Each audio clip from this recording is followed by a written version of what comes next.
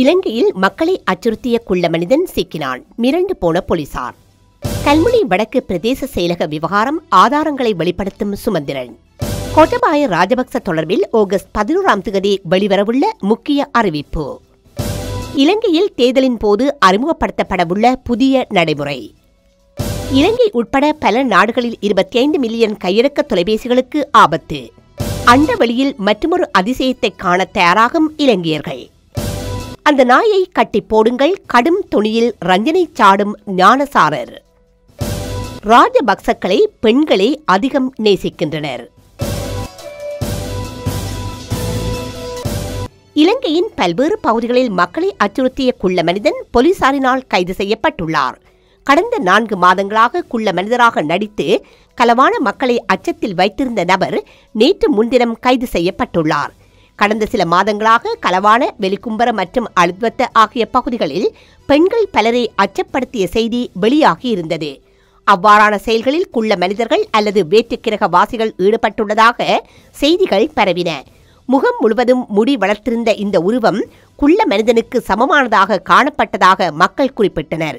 இது தொடர்பில் தீவிர விசாரணைகளை மேற்கொண்ட போலீசார் எவரையும் கைது செய்ய முடியவில்லை. இந்த நிலையில் களவான பேருந்து நிலையத்திற்கு அருகில் சந்தேகத்திற்குரிய முறையில் நடந்து கொண்ட நபர் ஒருவர் கைது செய்யப்பட்டுள்ளார். 34 வயதான இந்த நபர் அக்குரச பிரதேசத்தில் வைத்து கைது செய்யப்பட்டுள்ளதாக குறிப்பிடப்படுகின்றது. அவரது கையில் இருந்த பையை சோதனையிட்ட போது அதில் 25 ஆணுறைகளும் ரப்பரினால் செய்யப்பட்ட ஆணுறுப்பு ஒன்றும் காணப்பட்டதாக போலீசார் தெரிவித்துள்ளனர். நாட்டு மக்களை பெரும் அச்சத்தில் வைத்திருந்த இந்த மர்ம நபர் பாலியல் சம்பந்தமான பொருட்களுடன் சிக்கிய தொடர்பில் போலீசார் அதிர்ச்சி அடைந்துள்ளதாக தெரிவிக்கப்படுகின்றது. கல்முனை வடக்கு பிரதேச செயலகத்திற்கான கணக்காளர் நியமனம் தொடர்பான ஆதாரங்களை தமிழ் தேசிய கூட்டமைப்பின் நாடாளுமன்ற உறுப்பினர் எம்.ஏ. சுமந்திரன் வெளிப்படுத்தியுள்ளார்.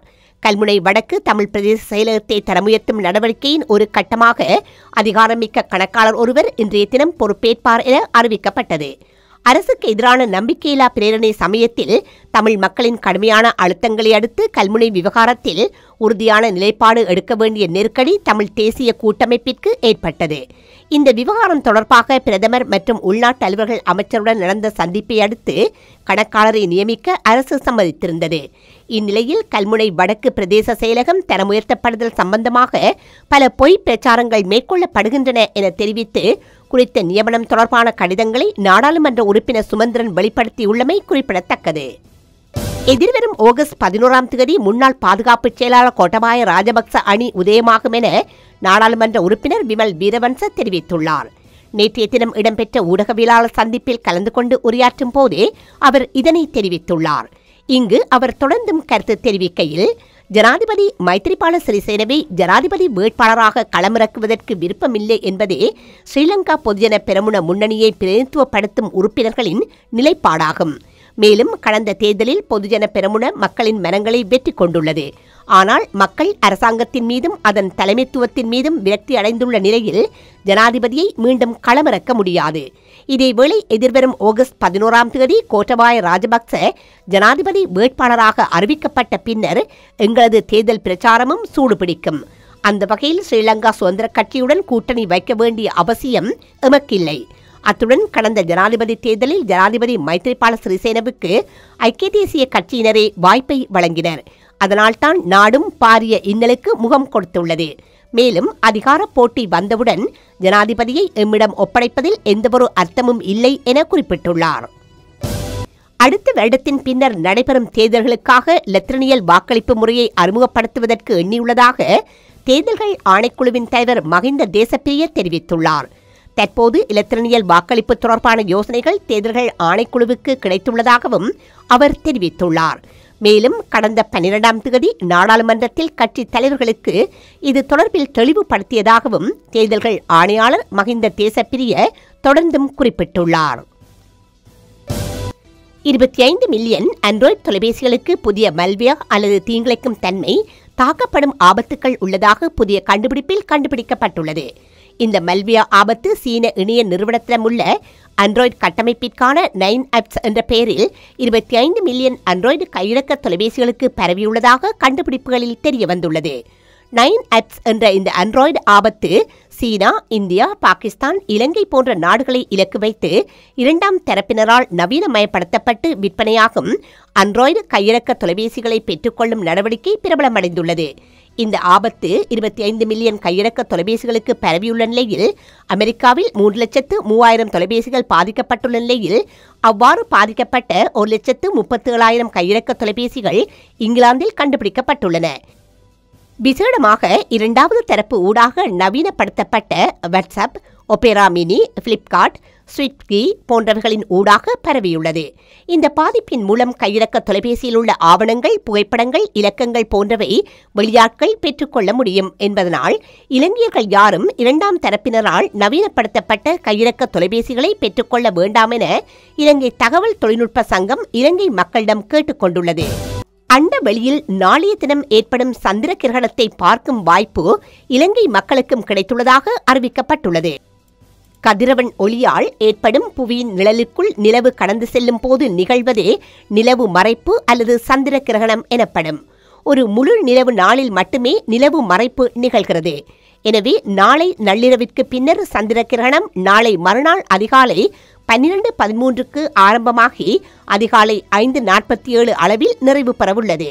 இது கதிரவன், புவி மற்றும் நிலவு ஆகிய மூன்றும் ஒரே நேர்கோட்டில் வரும்போது மாத்திரமே சாத்தியமாகும் என ஆய்வாளர்கள் தெரிவித்துள்ளனர்.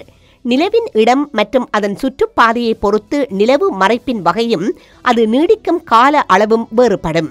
இதேவேளை முழுமையான நிலவு மறைப்பின் போது நிலவின் மீது விழும் கதிரவ ஒளியை புவி முற்றிலும் தடுக்கின்றது. அப்போது கதிரவ வெளிச்சத்தின் மிகச்சிறிய அளவு புவியின் வளிமண்டலம் வழியாக ஒளி விலகல் அடைந்து நிலவின் மீது படுகின்றது. இந்த வருடத்திற்கான இறுதி சந்திர கிரகணம் இது என்பதுடன் 2021ஆம் ஆண்டு மே மாதம் 26ஆம் தேதியே இலங்கையர்களுக்கு அடுத்த சந்திர கிரகணம் தென்படும் என கொழும்பு பல்கலைக்கழகத்தின் வானியல் ஆய்வு பிரிவு குறிப்பிட்டுள்ளது. இலங்கை, ஆஸ்திரேலியா, ஆப்பிரிக்கா, தென் அமெரிக்கா, ஐரோப்பா மற்றும் ஆசியாவின் சில நாடுகளில் இவ்வாறு சந்திர கிரகணம் தென்படவுள்ளதாக அறிவிக்கப்பட்டுள்ளமை குறிப்பிடத்தக்கது. தயவு செய்து எம்மிடம் கன்னத்தில் அறை வாங்குவதற்கு முன்னர் அந்த நாயை கட்டி போடுமாறு பிரதமர் ரணில் விக்ரமசிங்கவிடம் நான் கேட்டுக்கொள்கின்றேன் என பொதுபல சேனா அமைப்பின் பொதுச் செயலாளர் கலகொட அதே ஞானசார தேரர் தெரிவித்துள்ளார். வியாங்குட பிரதேசத்தில் நேற்றைய தினம் இடம்பெற்ற பொதுக்கூட்டம் ஒன்றில் கலந்து கொண்டு உரையாற்றும் போதே அவர் இதனை தெரிவித்துள்ளார்.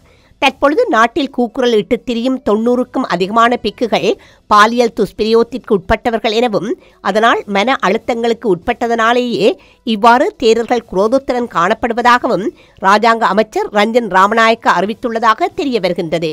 இந்த நிலையில் ரஞ்சன் ராமநாயக்கவின் குறித்த கருத்தினால் ஆத்திரமடைந்த ஞானசார தேரர் மேற்கண்டவாறு தெரிவித்ததாக கொழும்பு ஊடகம் ஒன்று செய்தி வெளியிட்டுள்ளது.